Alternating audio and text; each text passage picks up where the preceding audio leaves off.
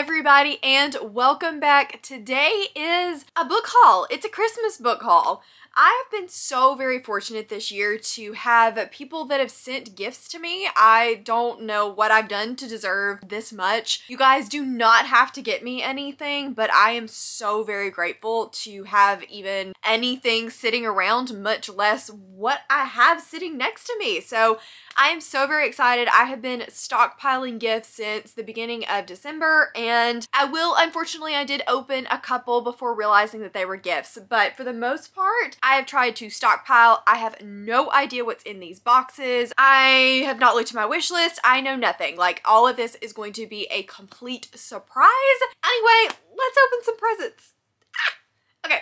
I have no idea where to start, so we're just gonna grab one and we're gonna open it, and hopefully I don't need scissors because I don't know where my scissors are. Okay, I'm gonna try to find the gift notes first.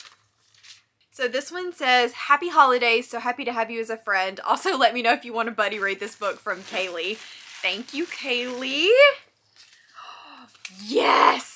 I'm so excited to have this because, for one, it's been on my list for forever. This is The City of Stairs by Robert Jackson Bennett. And for two, recently read The Cruel Gods 13th Hour by Trudy Skies for SPFBO.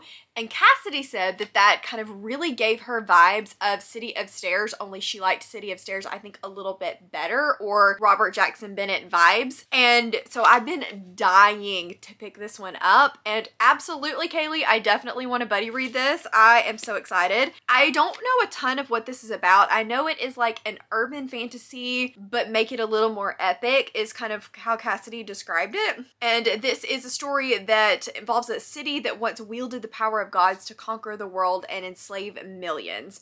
But then the divine protectors were killed. The history has then been censored and erased, and thousands of its citizens have been subjugated. But into this broken city steps our main character, Shara, I think is how you say that. She is an unassuming young woman who is just another junior diplomat. Unofficially, she is one of the country's most accomplished spies, dispatched along with her terrifying secretary to solve a murder. I love a fantasy that kind of does a little bit of genre bending and has a murder mystery to it. So I am so excited to have this. Thank you so much, Kaylee. This is gonna be fun. Okay, what's next? Let's just grab this one. This is a big book. Like, it's a very thick book. Okay, so this one just says, "Merry Christmas from Melissa." Thank you, Melissa. Let's see, it's a big book. What is it? It's gotta be a fantasy romance or a romance because that's just who Melissa is. Thank you so much, Melissa. This is All the Roads Lead Here by Marina Zapata. I've been wanting to try a Mariana Zapata for so long, and I just didn't know where to start.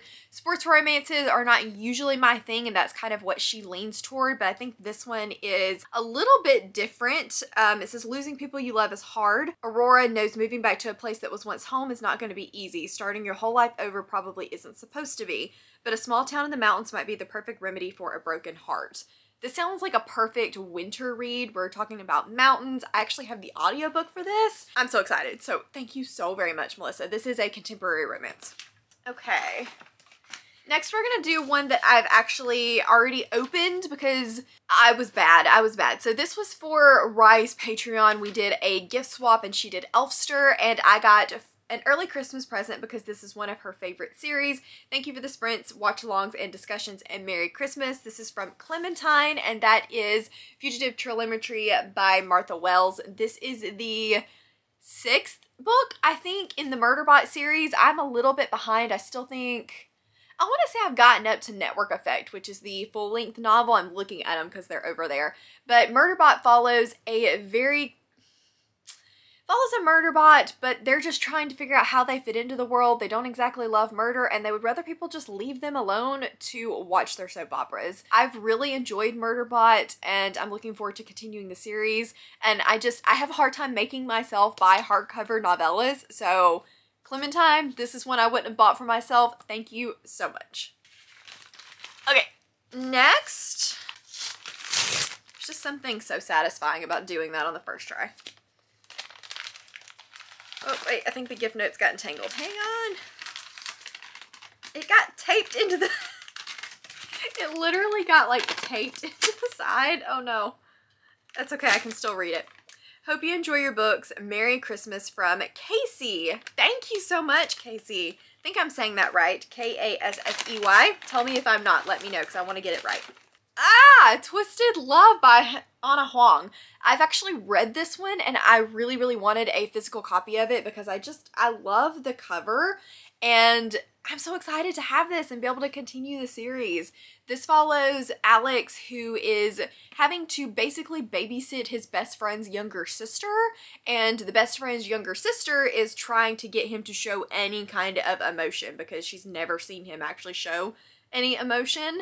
And it's a sort of enemies to lovers contemporary romance. I had a really good time with it and I'm super curious to see how this series progresses because I think it was Kaylee said that she loved the second book in the series even though this one wasn't her ultimate favorite. So I'm so excited to have this and to include it in my collection. Like, look at the flop on that thing. It's perfect. Okay. Let's do the other one that I actually already opened by mistake because I didn't look at the gift note and I really want to know who this is from. Oh! Casey! You did not need to get me two things. Well, she also got me The Passengers by Justin Crowan. This is one that I'd not even realized had been out or was a thing until not too long ago. I think Lexi from Books with Lexi read it, and then my dad actually read it a couple of weeks ago and really enjoyed it. He said it was slow, it had some exposition, but the story overall he found really interesting. It's a vampire slow burn horror, and the way that he described it, it had me on board. I am so excited to read this one. I mean, it's a really big book, but he said it went by really fast, and honestly, I can't wait. I'm so excited to have this. So thank you so much. You spoil me. Okay. Next. This is one of those that has the... Am I going to be able to open it? I don't know. Yeah, that's sanitary. Got it. Gift note. I'm so curious about this book, so unfortunately no witty gift note from Rachel. Thank you, Rachel. Ooh, Herald of the Storm by Richard Ford. So the reason Rachel says she's curious about this book is because she's the one that made me put it on my wish list in the first place. I don't think that Rachel's read it yet, but we were both talking about what a cool cover it was, and it's from Headline, so it's a UK publisher. I don't even know if it's technically out in the US. It is seriously floppy. Anyway, and I'm just going to read you guys the back blurb because I remember reading it when I put it on my wish list, but I don't remember what it's about now. So, stand together. The vast city port of Stillhaven was once a symbol of strength, maintaining an uneasy peace throughout the Free States. But with the king away, leading his armies, the city is rotting from the inside and the streets are slick with blood. And now the dark cloud hangs over the capital in the form of a dread warlord called Amon Tuga? When his herald infiltrates the city, exploiting dangerous criminal underworld and a dark magic begins to rise, the fate of the Free States will fall into the hands of the most unlikely saviors. Sounds interesting. It kind of gives me grimdark feels, and I'm really excited to read this one. Rachel, if you have gotten your hands on it and you want to buddy read it, let me know. Although I'm kind of failing on our buddy reads because I still have not caught up on The Expanse. Okay, this one is in a box, so let's... Oh no! I said let's open the box, but I may need scissors because Amazon got crafty and like taped it. What are you doing, Amazon? We're just gonna rip the box because, you know, why not? I think I know who this is from. I had to see the book first to get it open. It didn't give me a gift note. It just says enjoy your gift, a gift note, but it didn't give me the gift note. Come on, Amazon. Well, crap. I have a feeling this might be Deb. But if it's not, or even if it is Deb, please tell me because I want to properly thank you. But this is Deadline by Mira Grant, which is the second book in the... What's the series called? I don't remember. I do not remember the series name. But anyway, it's the sequel to Feed, and I loved Feed when I read it this year. It took me by complete surprise because it's not a book that I thought I was going to enjoy. It follows our main character and her brother and friends who are journalists, and it's an apocalyptic world where they tried to cure two different things, and then people ended up getting those cures together, and basically it made zombies. And they are wanting to follow the presidential election in this post-apocalyptic world and follow around one of these. I think he's the Republican candidate, essentially. He's not called that, but that's the impression that I got. And I was so surprised by how much I enjoyed that book, and it did something in the end that I'm a little bit worried might make me not love this one. But at the same time, if she hadn't done it, I don't know if I would like the book as much as I did.